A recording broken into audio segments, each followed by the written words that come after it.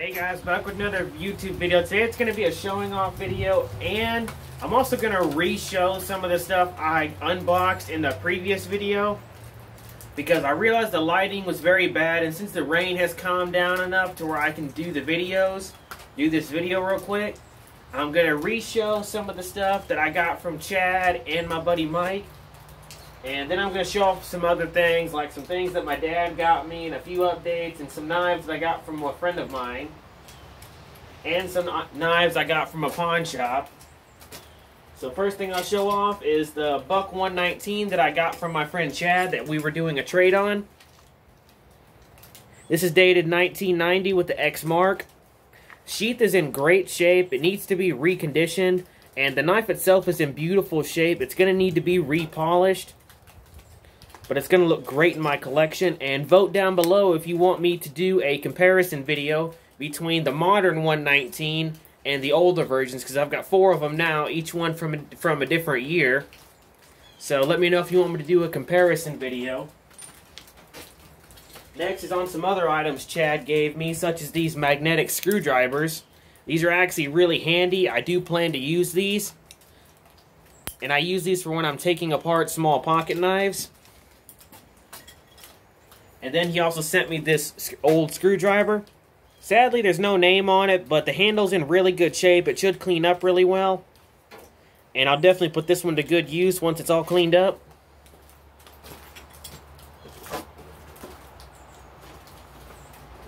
And then, of course, I love the box that he sent this stuff in. Don't really know what this is for, but heck, it's pretty cool. Alright, next is on the stuff my buddy Mike sent me that he gave to me. Thank you very much, Mike. First is on the little bundle of knives that he sent me. First is this blade that he sent me. I'll definitely rework that and make a nice little fixed blade out of it. Next is on the Spyderco knife. This is one of the pocket knives he gave me. And what was this again? Oh yeah, this is the Spyderco VG10, made in Japan. Now originally it had a serrated blade, but the serrations were long since not usable. So I took my belt sander and took the serrations off and gave it a new profile. And now it looks great. It'll look great with my other Spyderco. So thank you very much, Mike. Next, this is an Imperial camp knife. This will definitely clean up really well. Again, thank you very much, Mike. Next, this is a Colonial pocket knife. This one's actually in really good shape. This one I think I'll probably just sell off, because I've got plenty of knives like this. And just to be clear, this Spyderco, I'm definitely keeping that. And I'm definitely keeping this Imperial camp knife. Next is this Master Barlow made by Ulster. This one I'm definitely going to clean up and keep because I don't have an Ulster Barlow in my collection. I'll replace the handles with something else, but it'll definitely clean up really well. Next is this Imperial Ireland Barlow style, is what I'm calling this because it's so small it looks just like a Barlow. This one I'm also going to keep as well because I really like this design and it'll look great in my collection. Next is an Explorer Japan knife. These are really common. This one I'll just fix up and turn around and sell. Next, this one is an old Cutmaster, but the blade's busted, so I'll just strip this down for parts. Next is a... Come on, open the blade. A W.H. & Sons Germany knife with these beautiful orange handles. That will definitely clean up, and I'll do some research on that. Next is another German knife. I'll clean this up and do some research on it before I do anything to it. Last but not least is a Pakistan Barlow. I get these in pretty all the time. I think what I'll do is I'll take these blades out since they're no good, because it's Pakistan steel. That stuff's normally not any good. I'll take the blades out and replace them with actual Barlow blades. So thank you very much, Mike. I loved all this stuff. And another thing I'll show off is the material he gave me, because he knows I'm a knife maker, so he gave me a bunch of materials to make some knives with. First is a nice solid piece of white oak. That will definitely get some use. Next is a piece of aluminum. That will definitely get used. This will save me time from having to go to Lowe's. Next is an old piece of old walnut. I think I'll probably turn this into a sanding stone. So basically I'll just wrap a piece of sandpaper and it's easier for me to sand knives with it by hand. Next is my favorite part. He gave me these giant sections of sawmill blades. I mean, those who are unfamiliar, a sawmill blade runs just like this, where it goes up and down, and that's what cuts the trees in half. And I brought a tape measure just to show you how big this stuff is. 7 inches wide and about 10 inches tall on that piece. That's going to make some very good knives. Next is the even bigger piece that he sent me. This one is 16 inches tall, 7 inches wide. That will definitely make some good knives. Thank you very much, Mike. That's awesome.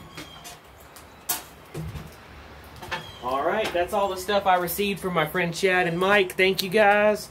And hopefully in this video you can see these knives a lot better. And here's some other knives. This one is a Buck 470 discontinued that I found at a pawn shop for $40. Heck of a good score, and I didn't even know what this was, but I looked it up, and this one's actually been discontinued for over 20 years, and it's in near brand new shape. That's a heck of a good find. That'll look great in my Buck knife collection. Next is this Buck 425 that I put a bail on. My father bought this for me. Thank you very much. He bought himself one too. And I put this bail on it so that way I can never lose it.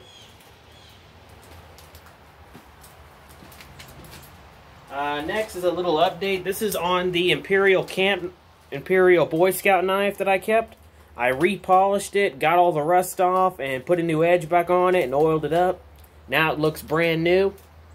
This one I showed in a flea market video.